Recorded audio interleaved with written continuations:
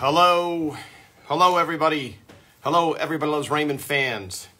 We are live once again, and today we have a really good show. Hello, Paula. How are you?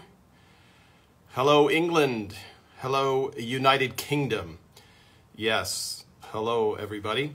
I'm very excited. Today we'll be talking to Mike Royce, and I don't know if you had a chance to...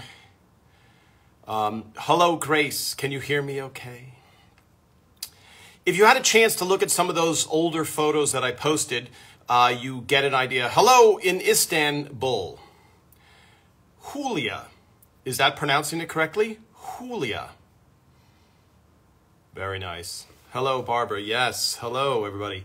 Yeah, if you did see those pictures, if you scroll to the right, on the last one I posted, you can see going back to stand-up comedy days and SNL, then it was Raymond, and then almost you're seeing into the future because we're seeing Monday's premiere episode of One Day at a Time, which is great.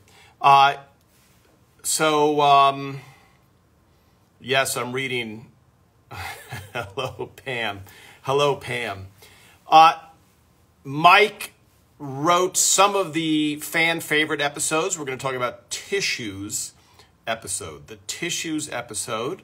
We have a lot of questions about the genesis of that episode, about the fire in the episode, etc. So hopefully Mike can answer a bunch of those. And if Mike is listening and if he has trouble, because sometimes I personally have tried to join Instagram Lives and it doesn't give me the option, then I just restart Instagram. Hello, Barbara. Yes. Hello, everybody. Wow, look at all these great... And again, I feel bad because Two Purple Fish has joined. And I don't know what your... I know that's not on your birth certificate, Two Purple Fish. Hello, Susan. Yes, hello. Hello. Hello, people around the world. Yes, Istanbul, Toronto. Good, yes, a big Canadian fan base. Toronto is a big Canadian fan base. Let me just see. Yes, Toronto, Ontario there. Hello, Teresa. So let me just check. Great. Checking to make sure. Now, last week we talked to Larry Babbitts. Larry is the craft services from Everett Raymond. I'm hoping that he can come back again. He's a very humble guy, so he doesn't really, I had to pull the soup stories out of him. But the soup was a big part of people gathering in the kitchen, which, as we know, that's where, when you're having a party, that's where people seem to wind up. Even if you live in a rather luxurious large house, which I do not, but I know people that do, you end up gathering in the kitchen. And that's what happened with Larry's kitchen. And then once he started getting into making the soups, we would all gather around and try and get some of the soup. But also, it's a little bit of time to catch up because everything is really, really working the whole week. And that show day gathering in Larry's kitchen just allowed you to, casually talk, which we didn't have that often. By the way, I have a lot of headroom for those of you who are photographers because once Mike joins, the frame gets cut in half. So all of this goes away. So if I make it look perfect now, little tidbit for you technical people. Yes, the car crashing in the house episode. Yes, the wallpaper episode written by Lou Schneider. We will find, and this is a challenge, we will have a lot of people on. Let me just see. Let me just check to make sure that Mike... everybody that I can have on the show, Patty Heaton is on Instagram, so We can have, Patty. I was texting with Patty, and she's going to come on. Everybody will come on who has Instagram. So it's a little problematic because not everybody is on Instagram. Lou Schneider, who wrote the wallpaper episode, which is the episode about the car coming through the wall, he is not on Instagram. So that's, we'll have to get somebody who has, now Lou has kids, maybe his kids can come over with Instagram. Let me just text Mike and make sure. Okay, great. Let me just hit this button. Yes, okay, good. So Amy Aquino, Carly asks, has Amy Aquino been interviewed? By the way, these questions don't come up when we post it.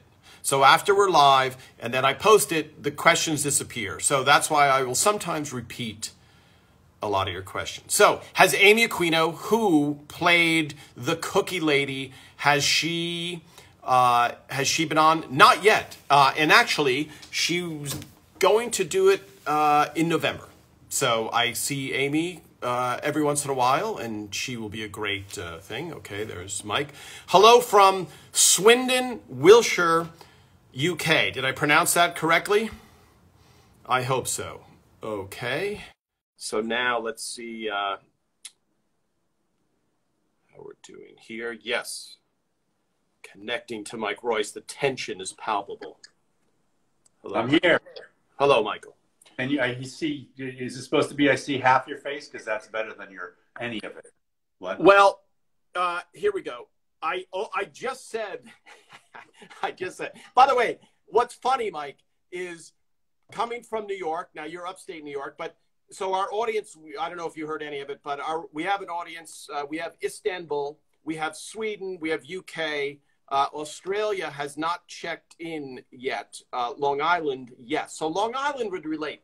So, yeah, we're from the East Coast. So insulting people and being mean to them is apropos. Like, that doesn't faze us at all. It's a cultural tradition. Right. And so you're insulting my shot, which what I said before is, before you came on, I said, I have this shot this way because it's going to divide in two, and all of a sudden you'll just see half of my head. And then you came out and said right away. Yeah. By the way, Mike, first of all, thank you for joining. Here's what's going to happen. We are going to run out of time. Okay. So you have a lot of stories. So I'm asking you right away, come back, because there's just too many tangents that we could go on, and all of a sudden it's like, what was the episode we're supposed to talk about? Tissues, right? Oh, we never mentioned tissues. So right. I'm just saying that up front. So we can take our time with tissues and then move into, now it looks like you have a poster behind you, and just a heads up, on Instagram, everything is backwards. Yeah. So nothing we can... Yeah, if you could just print a few of those inverted, then we could reconnect. Oh, yeah. Okay. So hello from us. Your phone in the mirror right now.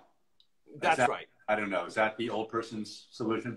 Yeah, that is. So we just got a hello from Australia, from Queensland, Gold Coast, Queensland, Australia. So there we go. It's early morning there. It's late in London.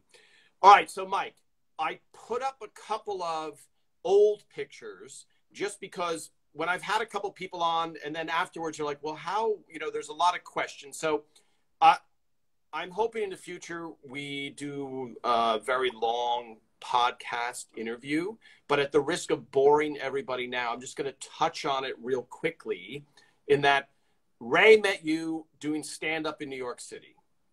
That's right. Ray actually got me into, Ray was already established. He's a very old man, is what you're saying. He's a very old man. Insane. He's a 97-year-old man, and he looks fantastic. But yeah, he actually got me into the Comedy Cellar, which was the first club well, not the first club I got into, but the club that became my main club. And they didn't let a lot of people in back then. So he we worked together by chance at a club called Catch a Rising Star in Princeton, where you've worked many times. And he got me you know, he liked what I was doing, I guess. So yeah, he got me into the Comedy Cellar, and the rest is history. Well, and for those of you who don't know, New York's, I mean, most people don't know, New York City has a small club scene of stand-up comedians, of stand-up comedy clubs, and therefore comedians. And so you have to pass at a club, meaning, okay, you've been approved by the club. Now you can call in your availabilities, and they'll say, okay, Mike, we have you on at 9 p.m. Wednesday and whatever it is, 7 p.m. on Saturday. And you try, when you're starting out, to get into these clubs. So in these clubs, all at the same time that you were there, is Jon Stewart, Ray, Brett Butler is there. You know, I mean, there's a lot of people in the comedy scene. You know, Dave Attell, names that are familiar to us, but not necessarily familiar. If you're in Australia, you don't necessarily know who Dave Attell is, but you know who Ray Romano is. And so, so you might know Attell. But the point being that once you're in at the club, and you have to be, it's not that you're anointed, you just have to be funny enough. And also, you have to be responsible enough to show up. Right. You can't. Well, I say that because you ended up being the MC at the Comedy Cellar. Yes, the Comedy Cellar, it's one thing to get in, but then you also have to get spots. So I think they were nice enough to let me in to the Comedy Cellar, but I wasn't able to really crack the lineup until Bill Grunfest, who was the proprietor, the guy that booked the place, also a comedian, also a comedy writer. He moved out pretty quickly after I passed there. He moved out to Los Angeles to start a TV writing job. And suddenly the guy who was the MC all the time was gone, and they had to fill an enormous amount of spots. And so I slowly worked my way into those spots. Right. And there's the Comedy Cellar for really, this is inside baseball, but the Comedy Cellar was one of the coolest clubs and still is in Manhattan. And so it's the comedians love it. And then upstairs is something called the Olive Tree Cafe, which was started by Manny, who owned it. And there was a real perfect environment to talk to other comedians. Then when you're on, you go down the stairs, you go on stage. Now, as the MC, you're kind of tied to the stage, but even today, maybe not today, but when all this clears up, if you have a chance in New York to go to the Comedy Cellar, it's a great place to get the New York comedy vibe. For sure. I think it's pretty much, I mean, I've lost touch with the comedy scene there pretty much, but I think the Cellar is still probably the top club. You know, the other ones that used to be sort of the top of the heap went out of business. Yeah. And the big one was Catch a Rising Star, which closed down. But the big one, so you still have pictures of Robin Williams at the Comedy Cellar, et cetera. But Catch a Rising Star and the Comic Strip were these big ones early on. And of course, the Improv was Improv, the original Improv, which is no longer there, was really from the early 60s. Right. So, but if you could drop yourself in New York today, the Comedy Cellar is this place. So you're there, and that's probably ends up being Ray's favorite club, the Comedy Cellar. Right. So you see Ray a lot there. Yes. My thing was I would see every comic because I was there normally emceeing. I would only do a few of my own. Well, the point is I would host the whole night from 9 to 2 often 5, 6 nights a week, you know, depending on what week it was. So I saw every comedian, and I'm like, just by osmosis, ended up knowing I just had to sit through so much comedy. And Ray was there all the time. So I got to know Ray's act, you know, very intimately. Well, which you're making it sound, you know, for an outsider, you're watching basically hundreds of hours of stand-up comedy. And you as a comic, you're working on your jokes. So that means you're seeing Ray Romano, who people pay and he fills, you know, big venues. You're watching him work on one joke a different way for 6 months to get it right.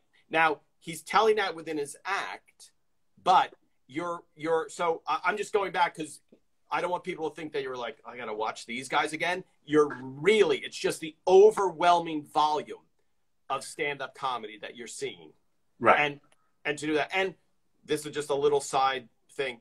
Ray sometimes would have to MC, and the job was what you said, 8 to 2 a.m. So that's 6 hours of stand-up comedy. Yeah, and usually 9 to 2, but 9 to 2, yeah. So Ray, a couple times, many times, would say, Tom, I'll tell you what, I'll give you my free meal if you take over from midnight till 2 a.m. Right. Because from midnight to 2 a.m., there might be 6 people, a couple people from Sweden, and 2 people that wandered in. And so Ray could at least go down to his family. So I would do that in exchange for a free meal, which, you know, when you're starving doing stand-up, you're like, yeah, that sounds like a great deal to me. So now, Mike, you're doing that. You're doing stand-up. You're doing a lot of other things, and I want to get to Raymond pretty quickly now. But that's how you get to know Ray, and that's how he gets to establish a relationship with you, and he trusts you. And also, as we know, Ray's a very nice guy, very straightforward, very straight-laced. Also, doesn't do drugs, doesn't drink. You know, he's a real family guy. He's kind of what you would hope he would be when you see him on television. So then, the next step. The next real big leap is you help him with his book. Yeah. Oh, a little bit. So I don't know if it's me or you, but can you hear me? Yeah. Yes, you're freezing as well. I don't know whether it's me or you either, but let's, there's nothing I can really do. Let me see if I can shut off everything I own. Yeah, I can hear you fine though, Mike. All right, I think. All right, just I don't know. Hold on. I can hear you. Yeah. Let's see. Okay, I'm texting. I think it's your end, Mike. I'm being told it's your end, so I do hear you perfectly.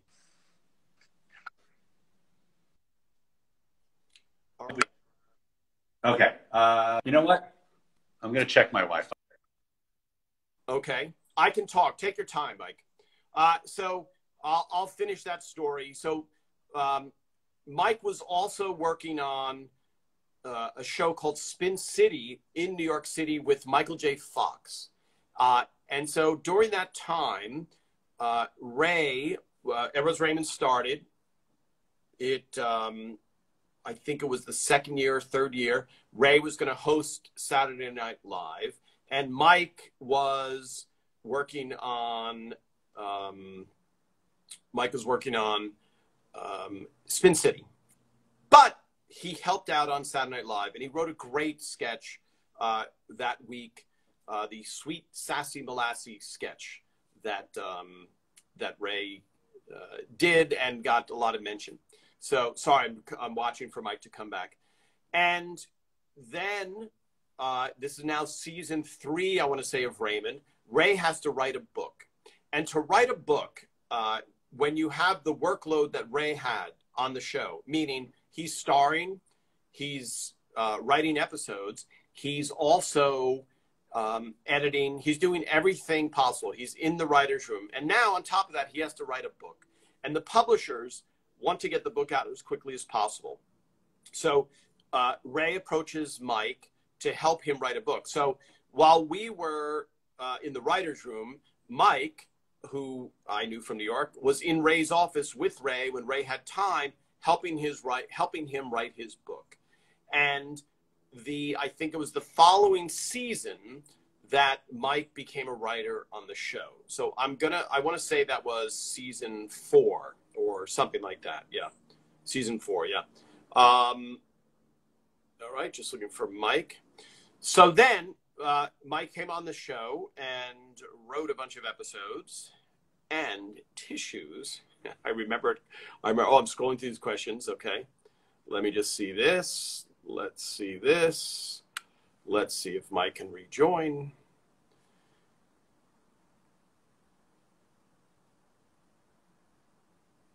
And that's how I made him famous. All right. Thank you very much, everybody. Tune in next week for.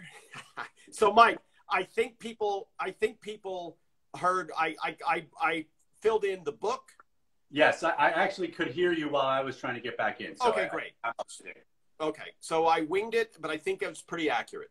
That's right. Spin City, and then the book, and I was opening for him, and then because he was touring around because he was famous already, and while we were touring around, he was showing me pages of the book, and he kind of liked what I was adding to the book, and eventually that led to him just basically me and him locked in his office for a couple of months writing the book. Right, which is Ray is a perfectionist, and one of the reasons he's so good at stand-up comedy is Ray will sit there and go over a joke, one line, and just keep tweaking and tweaking and tweaking and tweaking. So to write a book with Ray is, I'm not saying it's not fun, but Ray will, and it's part of his charm, is second guessing and then going back and second guessing.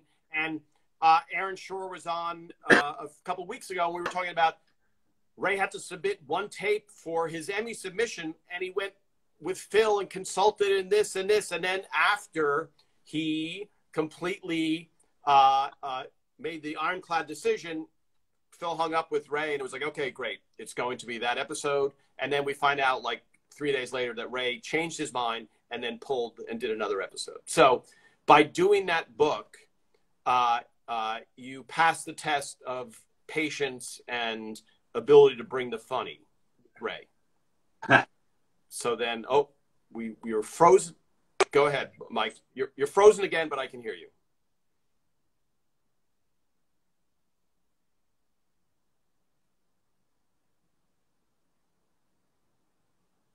My house is crazy, but maybe I'll go to wireless. I wonder, Mike, is George Lucas there streaming some special effects thing in your back room? So now, everybody, I think Mike can probably still hear me. Let me just check if the people, yes. So everybody can hear me. He's kind of good. Everybody can hear me again still, though. Give me a couple of hearts if you can still hear me. So that's going to bring us to the tissues episode. So Mike is married. He was married when the show started. He's still married to his same wife. And so here we go. Let's try this. Here we go.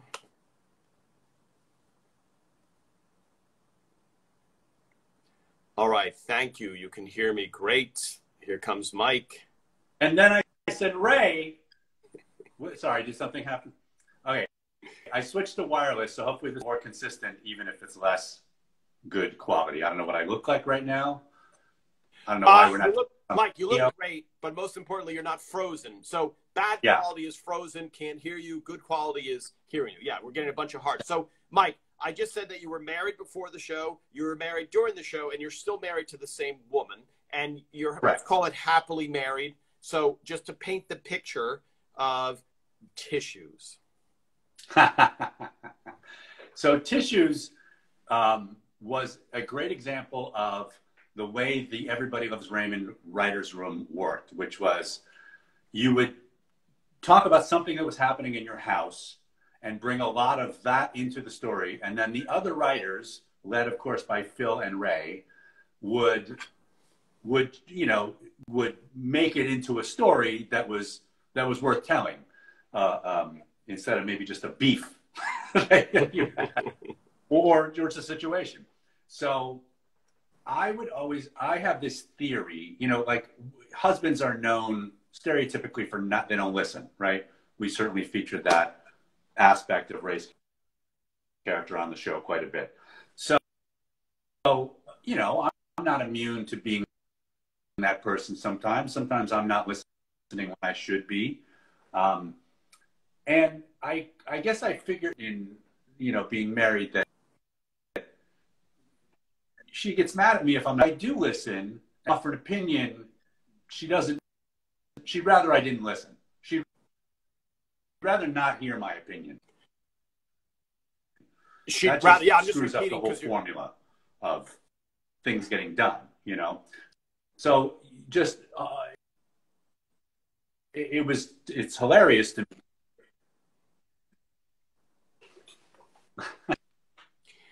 You are breaking up a little bit. And in all seriousness, are there people Are you there? streaming stuff, or is someone in your house doing a lot of internet surfing? Here's what we're gonna do.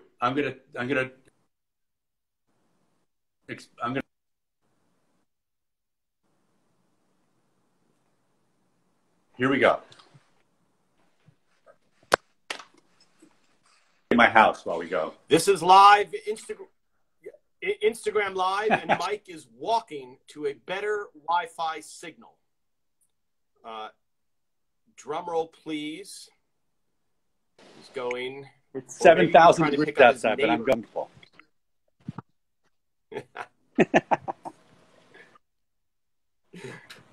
All right. All right, so Mike's, here we go. Oh, this is interesting now. Yeah, yeah. It actually looks really good, Mike. Yeah. What is your theory outside? What's that? What is your theory about going outside?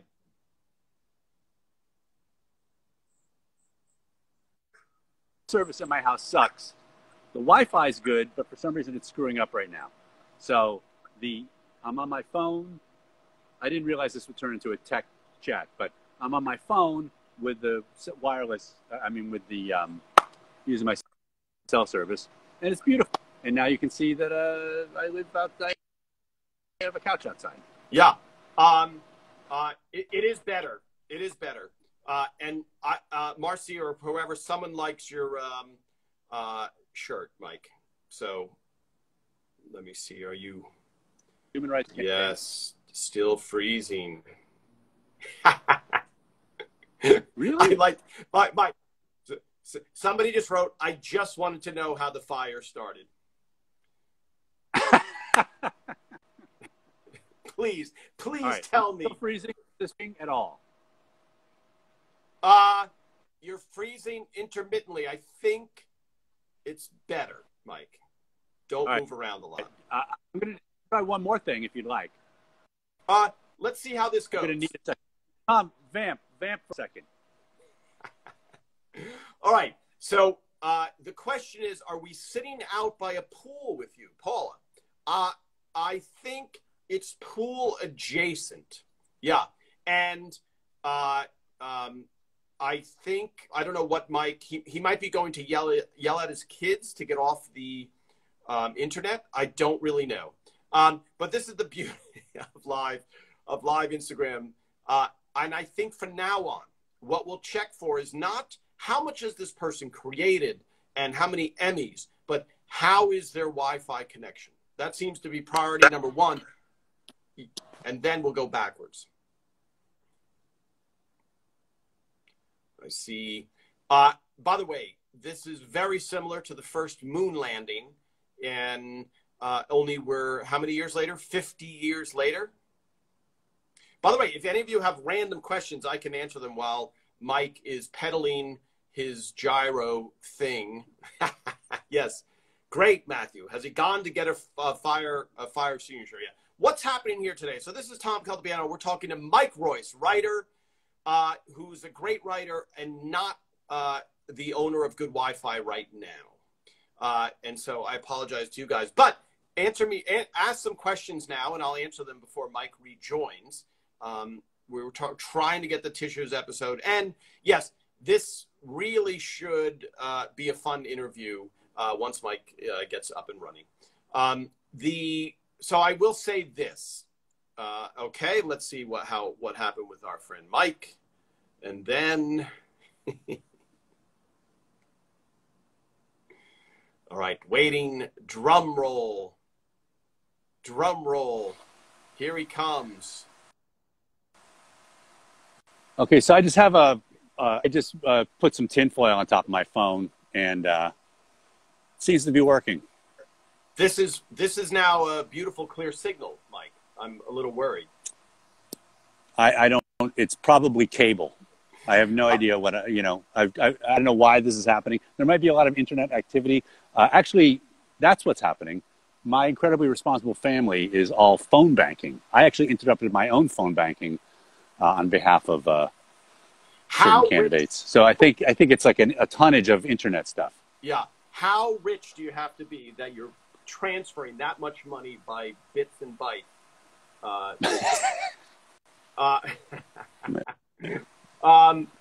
So here, by the way, these are random questions. Have you worked on any other shows? So I don't want to get to that. Mike has worked on many other shows.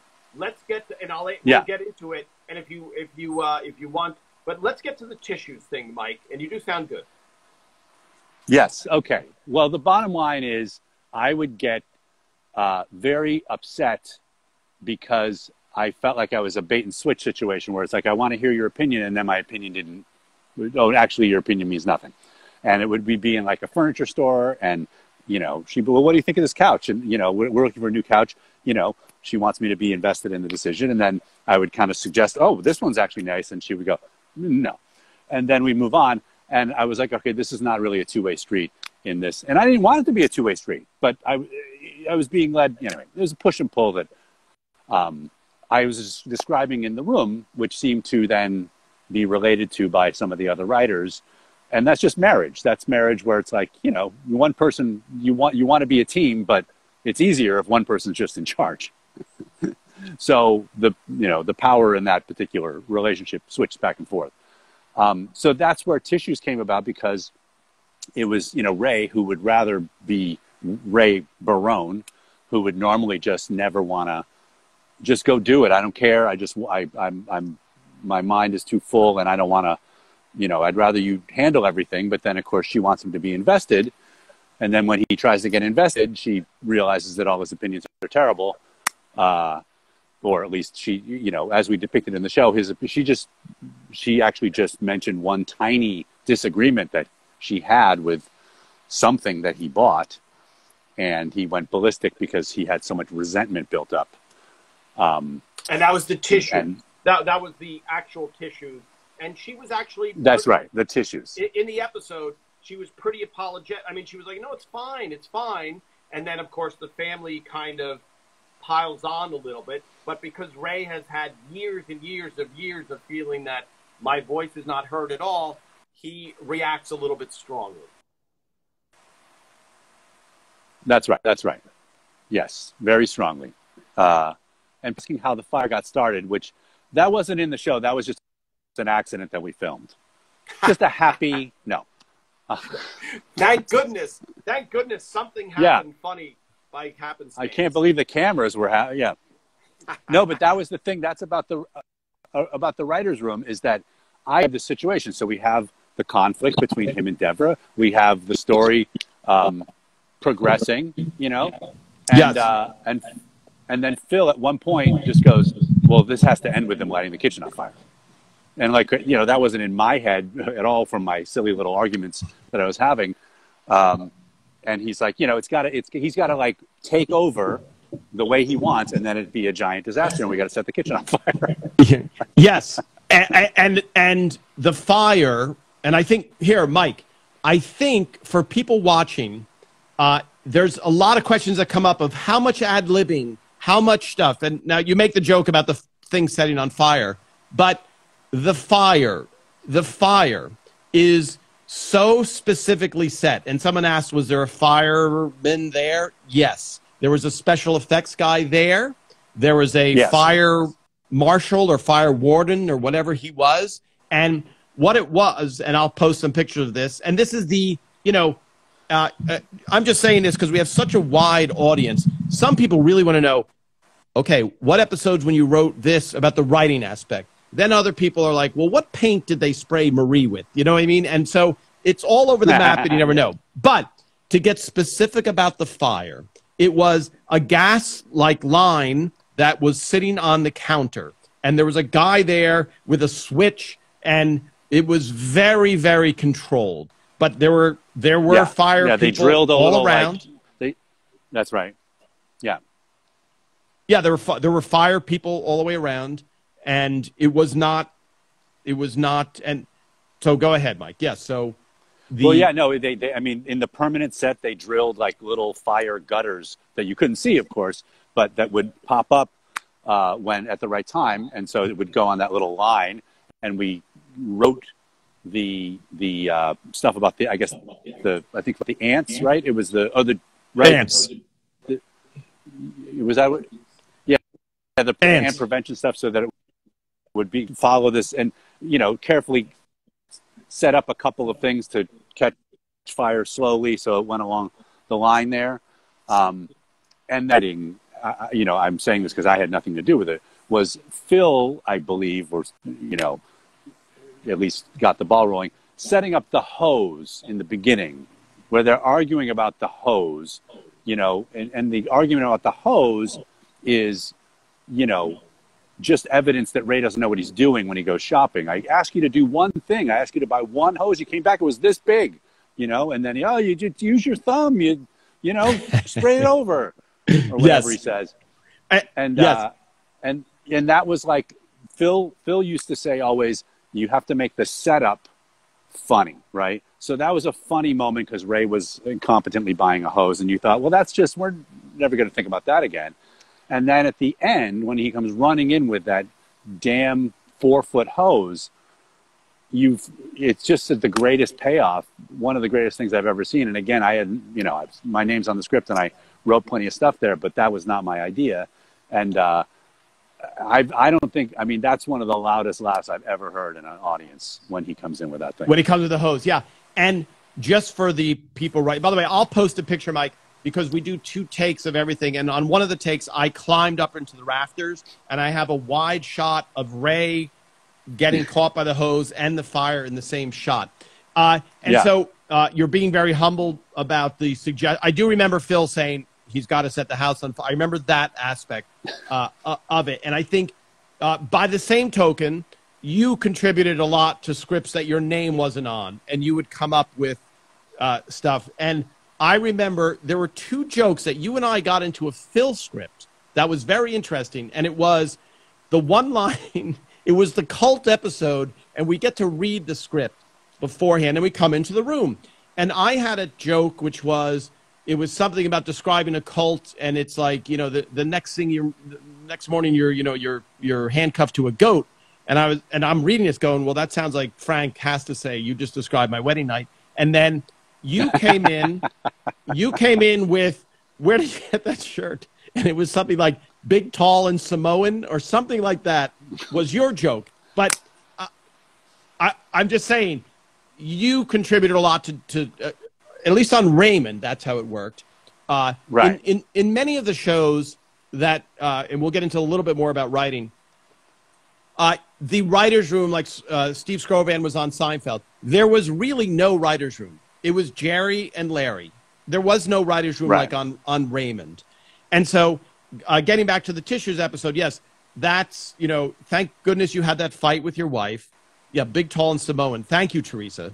Yes, Teresa's one of our biggest fans and can quote this. By the way, Mike, I have to say, even when I was talking to Tucker, and for all of us, you wrote an episode, you watched it live in front of the audience when they played it back, right? You watched it being filmed. Right. You watched it played back. Yes. And then there's a chance that you've never seen it again. The people watching might have seen that episode last night and 40 other times over the years, So even with Tucker, I remember asking Tucker things while the show was going. I'd be like, Tucker, I'm showing you this proof sheet.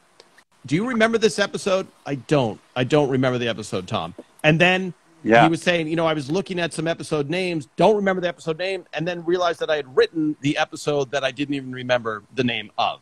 So, I'm pretty obsessive about my own work. I do watch stuff. I would watch the show every Monday when it was on, just because I liked doing that, But now enough time has passed, because I think I've also bought the show in every configuration. I have all the DVDs, and I bought it on Amazon, and now of course it's on Peacock. So I joined Peacock to watch the thing I already have. And there'll be episodes where I'm like, what's this one? And then I wrote it or co-wrote it.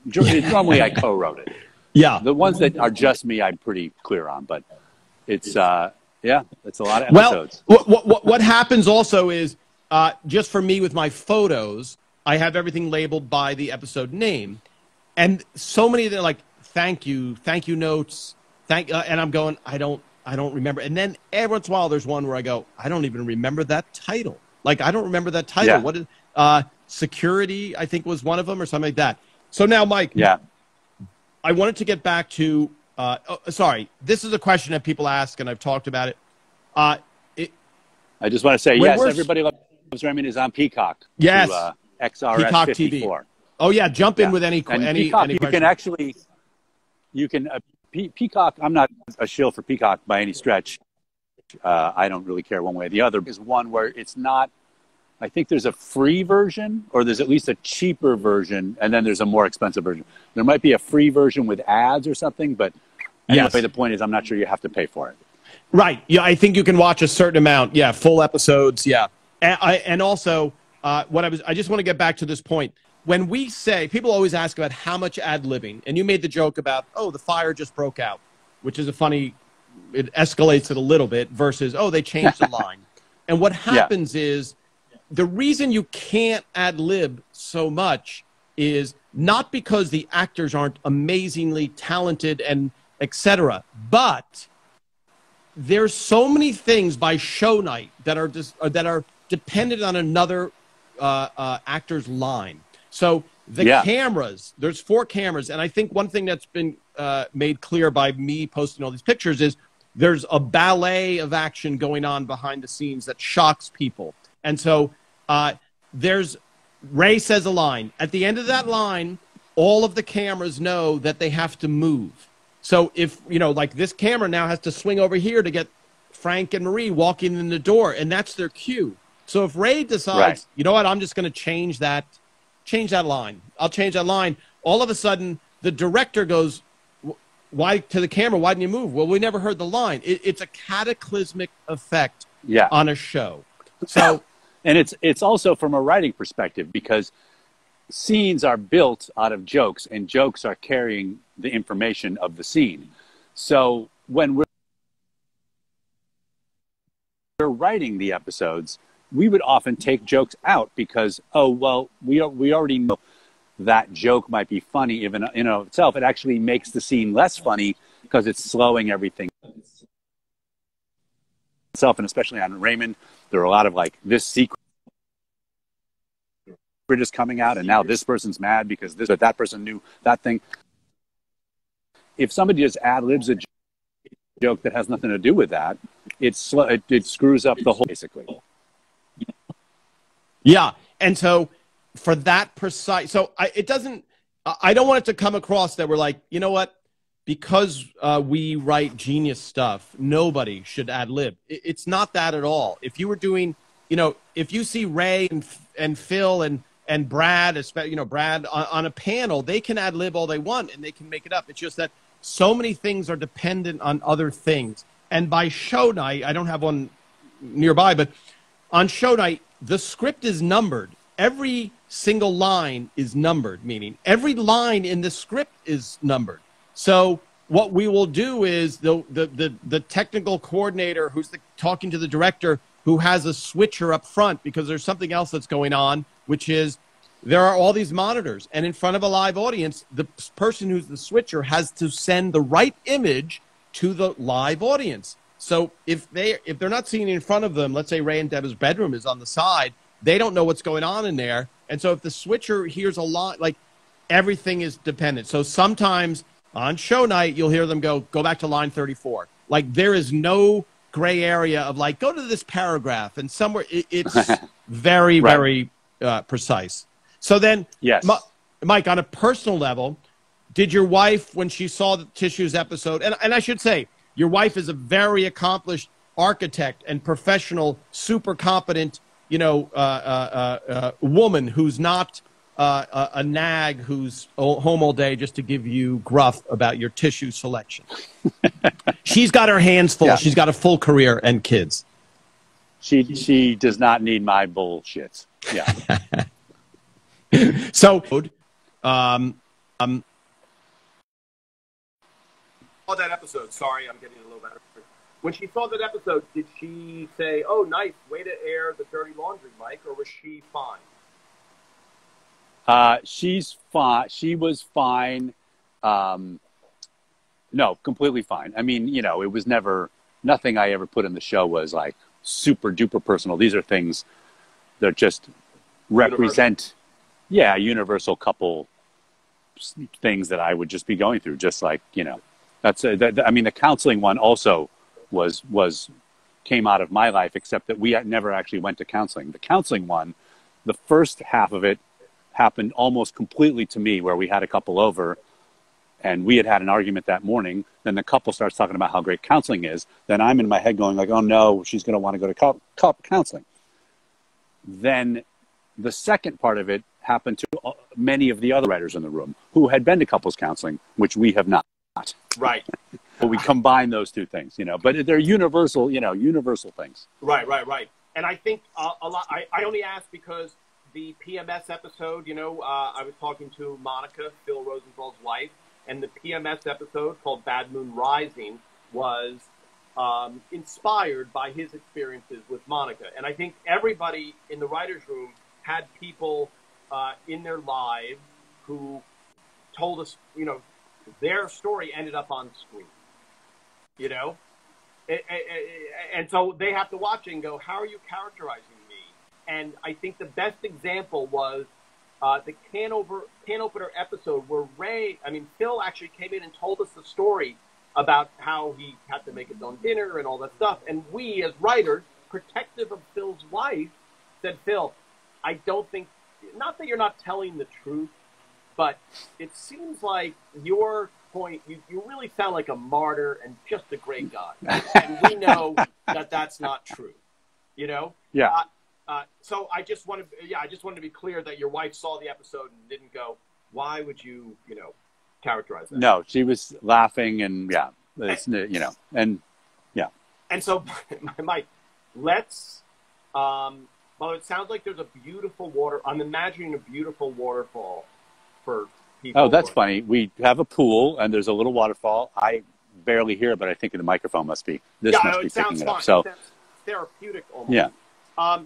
So, Mike, I want to talk about, because we'll go back to Raymond a little bit, but One Day at a Time, and someone asked if you'd worked on any other shows, and I noticed, so we'll get into One Day at a Time, but I noticed two names, Norman Lear and Rita Moreno, who have done other projects besides this, right? Yeah.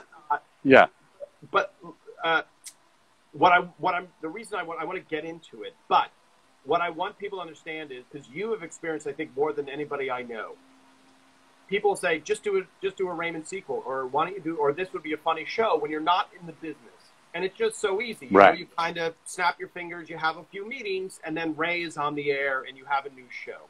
And you and I think another time we'll get into Men of a Certain Age, which you did with Ray, but in parallel with One Day at a Time, Men of a Certain Age was kind of a show that was going to come on the air, and then something happened, and it took 5 years to get this show on the air with a giant star who's coming off of a giant hit. Okay.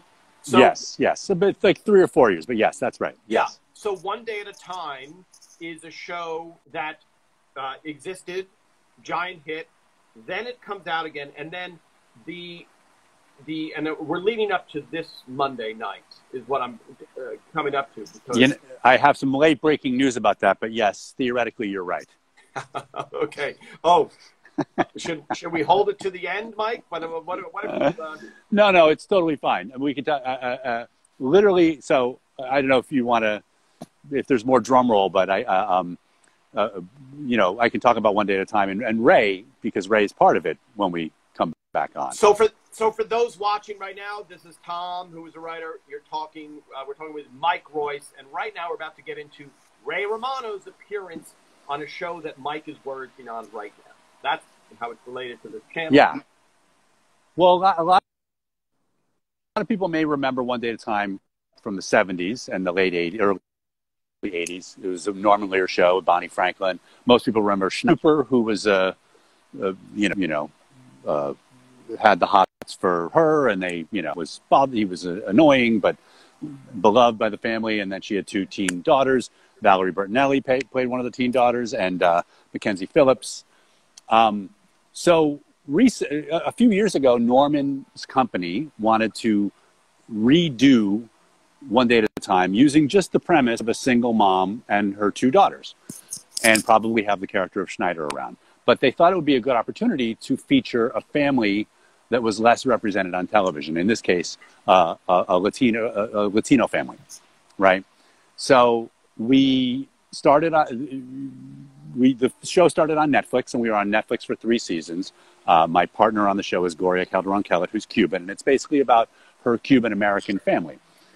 And Netflix cancels. I don't know, by the way, if you can hear, but there's also a guy playing classical music like 2 yards over. So there's just a whole thing happening right now. Is he playing Vivaldi? Because it sounds, well, keep going, Mike, because we're going to run out of time. Yeah. So Netflix canceled us after 3 seasons. Then we were put on the Pop Network, which is a network very few people know about. It used to be the TV Guide Network. It's a cable network. And we started doing back in April or March, and we started doing really well there. And then, of course, we're now in this situation, pandemic-wise, where we had to stop making shows. So CBS, being a sister network of Pop, CBS is in the same corporate structure, right? So CBS is going to put the episodes that we shot on. And Raymond Romano was good enough to play a character in our very first episode. So when we premiere, so this all changed a second ago because there's a football game that's now going to preempt what was supposed to be our premiere.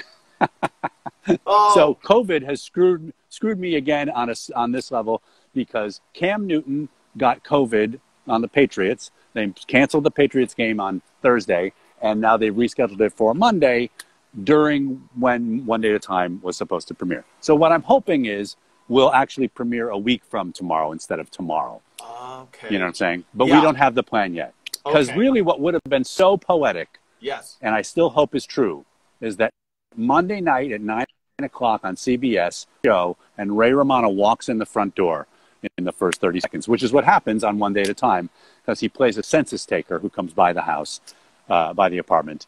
And he was super funny and, got to play a sort of Ray. Well, he's Ray, so he was hilarious. Yeah. That's awesome.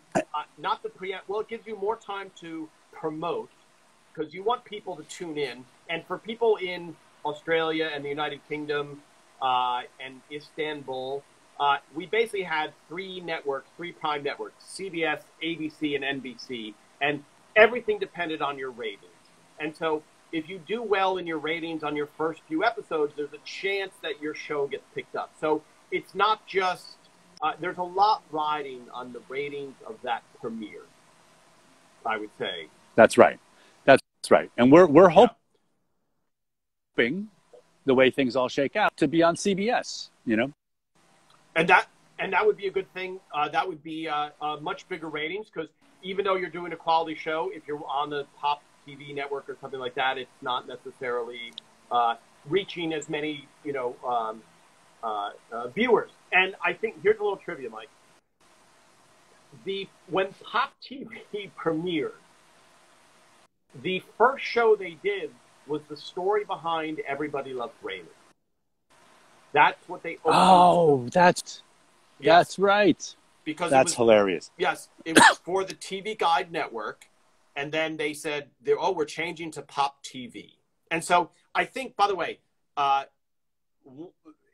one of the things that's abundantly clear is the amount, you as the co-creator, whatever your official title is, you're responsible for making a funny show. And there's so much other stuff than just being in the writer's room and here's the funny script and now let's go to the floor and let's deliver this funny script. It's the amount of machinations to keep the show on the air and to have this. And working with Norman Lear, you're working with somebody there is no more experienced person on the planet than him at trying to keep a show on the air and multiple shows. And for the people that are younger, Norman Lear had many, many shows on the air, and All in the Family was a giant hit during turbulent times in the early 70s in the U.S. It originated in the U.K., and then he adapted it, and it became a giant, iconic show in the U.S., and he had many, many other shows that came after that, like the Jeffersons and One Day at a Time, all of that stuff. But he has been through the mill as far as like, okay. And so I bring this up, Mike, because you have so much more on your shoulders than just like, let's have a funny act break here, right? You have to weigh all the input from this network, and now what's addictive, what's CBS going to say? Let's say you are a hit on CBS. They're going to be like, we need less of this and more, you're all of a sudden it's going to be, having said that, it's a really good thing. That's a very nice comment. I've watched One Day at a Time on Netflix. It's laugh out loud funny and very relatable. I saw The Bird. Yes, thank you. Yes, The Bird, very nice to say. Hello, Susanna. The Bird episode, where did that come from? That was a Thanksgiving episode, yeah. We'll get to that. I think Jeremy Stevens wrote that. Oh, yeah. The Bird episode. And Mike, you and I, and was it just you and I, or the first time, did we write that? The first time. We wrote that with Ray, I think, right? Maybe. And I think a lot, yeah, possibly. I should know this. With Charles Durning. And I think a lot of times, or a couple times, there are times when Ray, who, I don't know how, you as this, being on One Day at a Time, throw in acting on a show on top of being responsible for writing scripts is a very tough thing, right? And so a couple of episodes, you and I would help Ray just because he was in the weeds. And it's not that he needed any help with funny or anything, like that. Yeah. Yeah, he just needed to, he was doing same thing with Men of a Certain Age. We did everything together in the writer's room, but then he's in front of the camera all the time. So yeah, so it's just a matter of time. And by the way, yeah. So, once again, this is Tom for people that are just coming in. I'm talking to Mike Royce. I'm Tom because I see the question, where is Ray? Which is where is Ray? And so, Mike, maybe you can help illustrate or clear up, which I've done many times. Ray does zero social media. Zero. I've tried to convince him for 15 years, Ray, do this, just to promote his gig. He will never do social media. I don't know why exactly, but there is a chance, and Ray did pop in when I was interviewing Brad Garrett. Ray came in and said hi, and Manfrolotti came in and said hi. So Ray would be very happy to talk to the fans. He just needs a son or a daughter to come by with their phone so he can join a conversation on Instagram. So yes, and I think Mike, I want to talk more the next time. We'll talk a little bit more about counseling, but there have been many other episodes. I also want to talk about the Saturday Night Live experience and how different that is writing for Saturday Night Live versus writing for a show, like that, and versus the intense pressure cooker that is Saturday Night Live. And you were on. I also, we should talk about Spin City next time also. But great, yeah. We have much more to cover, Mike. But just in conclusion, yeah, go ahead. Yes, and I want to say before you conclude, I just want to say my internet is almost always fantastic. So the next time, I promise you, this will not break up like this and be weird. I don't know. Again, I think it's because my whole house is like using the internet today. By the way, Mike, if you can promise me good internet, and if you know when that show is really going to premiere, then I think if you want to come on for 5 minutes, we can do a quick live. Okay, I will take you up on that. Yeah. Yes. That would be awesome. And let me see. We're running out of time. Okay. But, we have many more things. We'll talk about SNL. We'll talk about Men of a Certain Age a little bit. We'll talk more about the book also and what it's like to write a book, because a lot of people following are very creative. And I think, Mike, I was going to say in conclusion, you've worked on a lot of different shows. And we talk about the family environment on Everest Raymond. And it's a unique environment. And I think people are seeing that we're laughing still. You see in all these photos, a lot of laughter. And I always think, well, if you're working on a sitcom and you're not laughing, it's a pretty bad sign. But how did you feel about that? Also going to other shows? I feel like I froze right experience that we try to live up to. So, you know, Raymond, like if I'm running a show, I think back to how Phil treated everybody and how every other aspect of the show, and try to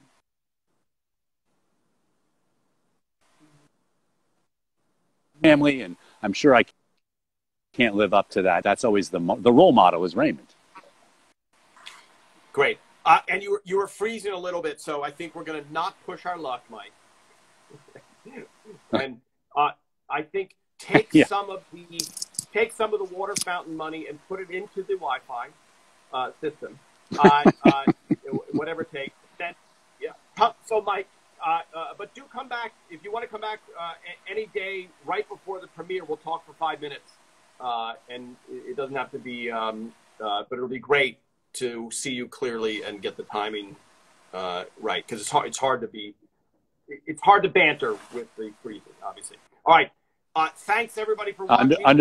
From United Kingdom, Australia, Turkey, Toronto, of course. I think that's in Canada. And Mike, by the way, is from upstate New York, so we should talk about that next time. All right. Goodbye, Pam. Good seeing you. All right. Goodbye. There, that's a... All right. Thanks so much, Mike. Talk to you soon. I may not, but I'm just going to stay like this. All right. Thanks. Bye. Bye.